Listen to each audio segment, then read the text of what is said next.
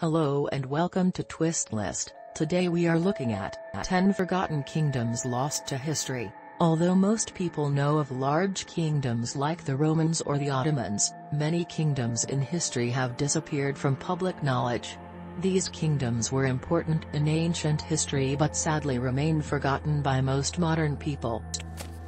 The fifth spot on the list is occupied by 1162 to 1716. Like the Roman Empire, the Byzantine Empire split into a variety of successor states when it finally fell. The longest living but forgotten of the new countries was the Empire of Trebizond. During its existence, this empire changed the trade and military environment of the Black Sea. Even after the Byzantine Empire reformed, Trebizond remained independent and controlled much of the trade that occurred in the Black Sea. Due to its strategic position, Trebizond mediated trade between the East and Europe. While Trebizond did not control a huge area, it had direct access to the Black Sea. The country formed after the Fourth Crusade. Crusaders formed other states, but Trebizond had the advantage of being ruled by members of the former Byzantine Empire. They had access to much of the trade infrastructure that had existed during the empire. As the Muslim conquests spread throughout the Middle East, Trebizond allied with other Asian governments to attack the Ottoman Empire. The war went terribly, and the Ottomans counterattacked. Trebizond quickly lost the war and got annexed in 1461.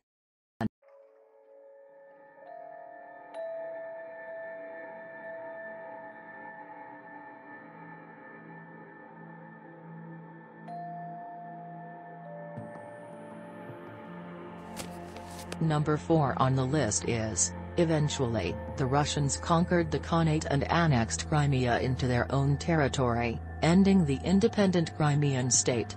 This action continues to influence the world today, as the Russian and Ukrainian governments fight over who owns that part of the world. The Mongolian Golden Horde was one of the biggest empires of all time, but it began to break into smaller kingdoms as its members stopped participating in the constant cycle of conquest and occupation.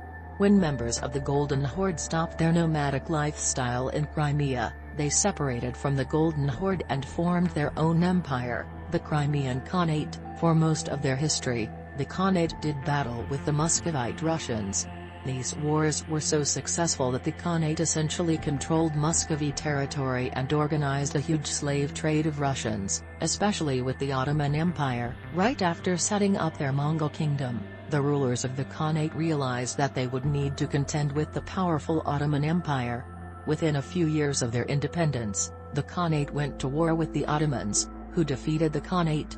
However, the Ottomans allowed the Khanate to stay semi-independent as a vassal power. Unfortunately for the Khanate, the Muscovite Russians declared independence from the Tatars and increased their power over the centuries, eventually posing a direct challenge to the Crimean territory. Kola dynasty. At the third place we have, but their power did not last. Like the rest of India, the Mughal Empire dealt with the British East India Company. By the 1700s, the Mughal Empire declined in power due to financial troubles and religious fanaticism in their leadership. In the 16th century, the Turkic prince Babur lost control of his Asian kingdom. Unwilling to accept a life without power, Babur turned to India to satisfy his thirst for power. Gathering forces in Kabul, Babur launched a successful invasion in northern India, eventually taking over the northern part of the subcontinent. When Babur led the empire, he retained its power and increased its notoriety among its neighbors. Then he died. Before he could, he died by tripping down stone stairs, and control of the empire went to his 13-year-old son Akbar. Although inaugurated under inauspicious circumstances, Akbar led his people to reclaim their territory and re-establish their mighty empire. The British East India Company took over most of the empire. When the British Crown assumed direct control of India, the Mughal Empire was gone. Babur's son Humayun took over the empire but lost it to Muslim attackers from Afghanistan. For 15 years, the territory of the Mughal Empire fell under the rule of the Afghans. But India remained destabilized and exploded into civil war. giving Humayun the opportunity to reclaim his territory. For centuries, the Mughal Empire was the most powerful government on the Indian subcontinent, leading in both military power and trade. They also established the high point of Indo-Persian culture, with many buildings such as the Taj Mahal being built in their style. 5. At the second spot is Clothar II's son Dagobert I used the Merovingian army against the Slavic pagans to the east and to make inroads into Spain. During Dagobert's rule, the empire achieved its largest expanse. The Merovingian dynasty was composed of a series of kings in France who occupied large portions of Europe during their reign. They are generally considered the first kings of France. Although the idea of multiple kingdoms seemed like a good idea, it led to constant civil war between the different parts of the Merovingian dynasty. The battles happened so often that it became an accepted part of life, with the rulers establishing various regulations of warfare. But after his rule, the outlying territories started to fall. With royal power gone, the decisions of the empire were left to the mayors of the palace. This weakened power in the empire, with the lineage eventually ending with Pepin the Middle taking the throne. When the family line ended, the Merovingian dynasty was over. Under the leadership of Merovech, the Frankish tribes defeated various Germanic tribes in Western Europe, incorporating all of their territory into the new Frankish kingdom. Eventually, the dynasty transformed into a kingdom. And finally, at number 1, each kingdom during was ruled by its own Poland king, made a deal but they to were all reunite with answerable Lithuania, to the head of the guaranteeing independence independence for the 613. While this King worked for a short time, united the Poland parts of the eventually empire lost and its set land about to establishing Russian the Merovingian and Lithuania dynasty ceased as an to important exist as an European independent power. state. Constant Yet war the small weakened royal Baltic power country was one one of the of greatest the powers family in dynasty during the started to medieval decline. period. When most people hear of the country Lithuania, they do not think of a major world power. But for a large chunk of European history, the Grand Duchy of Lithuania was one of the most powerful forces on the continent. At first, they were a set of unaligned tribes. But under King Mindaugas, the various Lithuanian tribes united as a single nation. Lithuania also made a powerful alliance with Poland, but only under the condition that the Grand Duke of Lithuania convert to Catholicism. When the Grand Duke acquiesced, the two countries united under a single ruler. With that rule coming from Lithuania, the Grand Duchy increased its influence. The Lithuanians spread their influence across Eastern Europe, conquering territories all the way from the Baltics to the Black Sea, including large chunks of modern-day Ukraine and Russia. However, a series of weak rulers allowed the power of the country to shift to Polish kings. Eventually, the two countries split, allowing the Lithuanians to continue wars with the Muscovites in the east and the Tartars in the south. These Alexander wars spread Fleming the Lithuanians revolutionized thin, medicine and thanks they to his gradually discovery lost of territory. benzylpenicillin, Crimean the world's Khanate. first antibiotic substance, in 1928. However, the world-changing discovery was made by chance, and it is most likely one of the best mistakes in history. Fleming left his lab for a month to go on vacation with his family.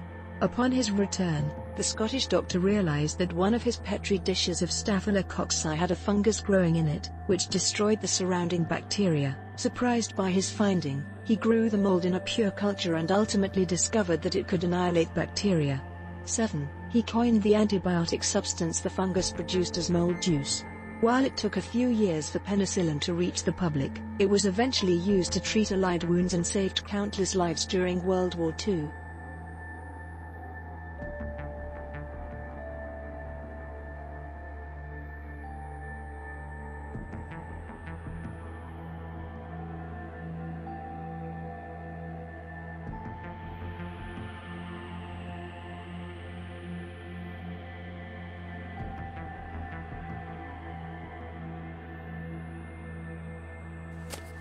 At the third place we have Alexander Fleming's Dirty Lab.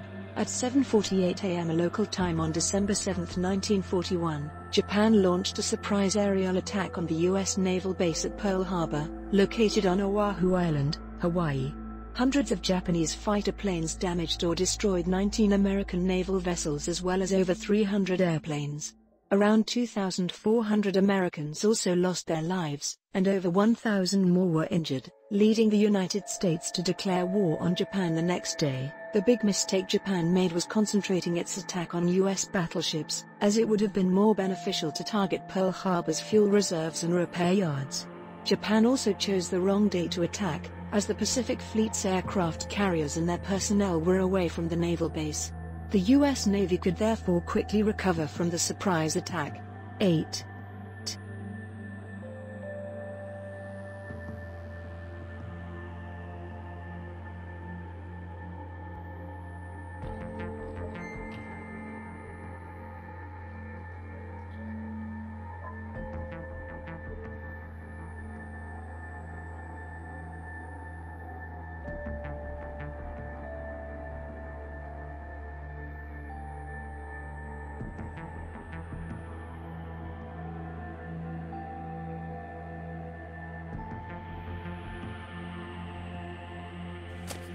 At the second spot is Japan picking the wrong Pearl Harbor target. Nazi Germany's invasion of the Soviet Union was undoubtedly a big turning point in World War II.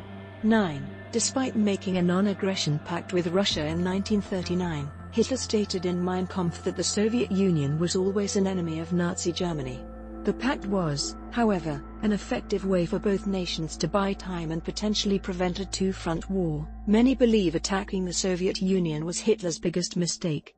If Germany had never invaded Russia, Stalin may never have entered World War II and may have continued to supply Germany with materials for war. Hitler had already decided to invade Russia once he controlled Europe. The invasion of the Soviet Union started on Sunday, June 22, 1941, and the attack, known as Operation Barbarossa, ultimately led to what the Russians called the Great Patriotic War. In a bid to defend both its people and borders, the Soviet Union joined the Allies. On top of that, Hitler's army was not prepared for an arduous Russian winter. Germany lost 750,000 troops before November.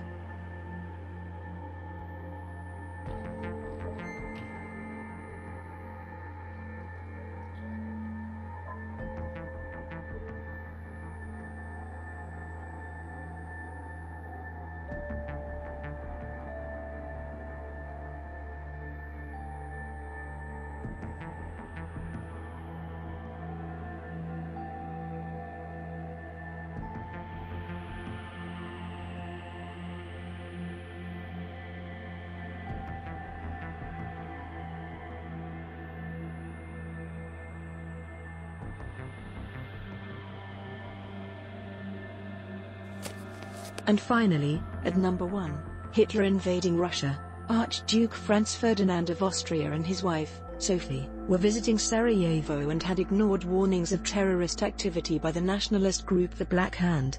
At 10:10 a.m. on June 28, 1914, Nedeljko Kabranovic, a member of the organization, threw a bomb at the Archduke's car. However, the assassination attempt was thwarted when the driver spotted the object and accelerated the automobile, which landed under a vehicle behind the royal couple's open-air car, injuring both the passengers and spectators. Following a short rest, the Archduke and his wife were adamant about visiting the people who had been injured by the bomb at the hospital. However, the driver was not notified that the royal couple's itinerary had changed. Once he was informed, he had to turn the car around onto a side street. At the same time, Gavrilo Princip, a Black Hand member, was standing across that street after the assassination attempt had failed. Seizing the opportunity, Princip quickly walked across the street and shot Sophie and the Archduke. 10. Tragically, this one mistake not only led to the murder of the royal couple, but it triggered World War I, which claimed the lives of 18 million people.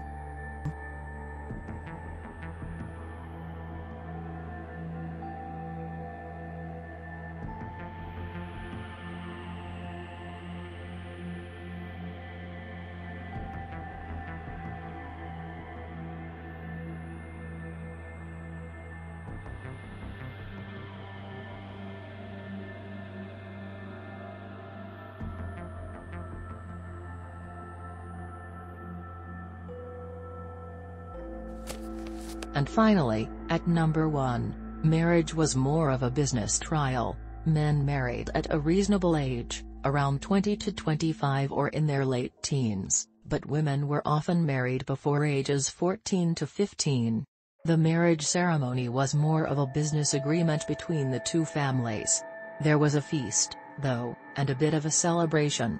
It's believed that this ceremony was fast and not necessarily happy. Men of a lower status could only marry one woman. Luckily, the spouses were given a trial period of a few years. If the girl was not happy, she could return home.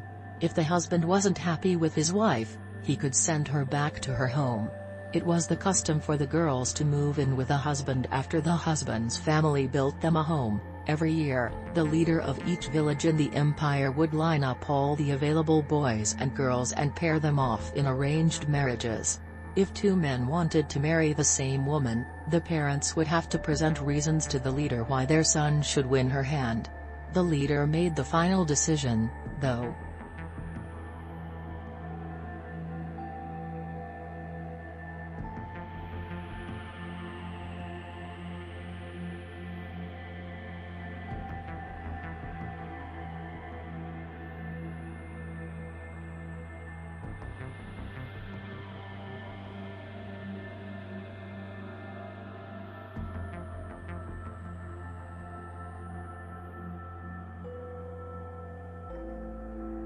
Thanks for watching.